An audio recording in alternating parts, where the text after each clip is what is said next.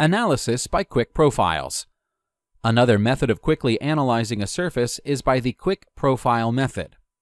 Now, draw a polyline that crosses our proposed site, from south of Jasmine Boulevard all the way to the river.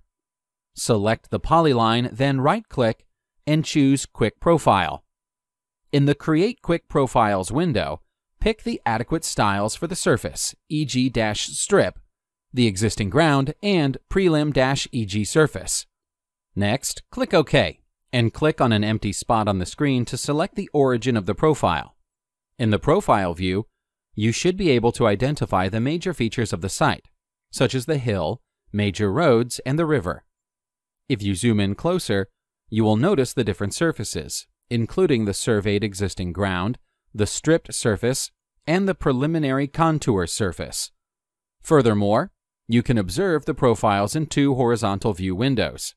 Then, interactively analyze different areas of the site. First, split the drawing area into two horizontal views.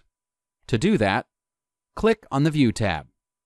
Then, in the View Configuration drop-down menu, select Two Horizontal Views.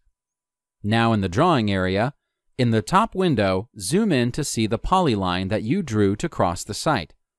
In the bottom window, zoom and center the view to fit the profile view, just like this.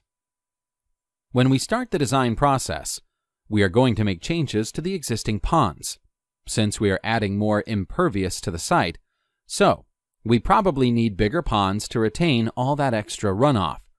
To help the decision-making, we probably need to know what is going on in the area of the ponds. Select the polyline and move it to cross the two ponds. Something like this. Notice how the profile automatically adjusts to reflect the area crossed by the polyline.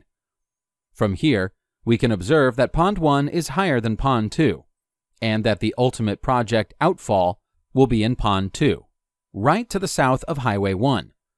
Now, select the Quick Profile polyline and hit Delete. Notice how the profile disappears?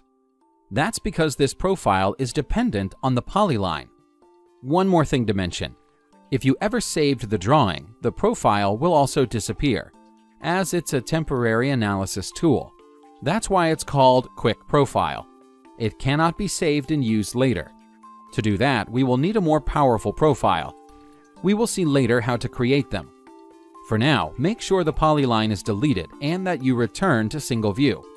To do that, select Single in the View Configuration drop-down menu from the View tab.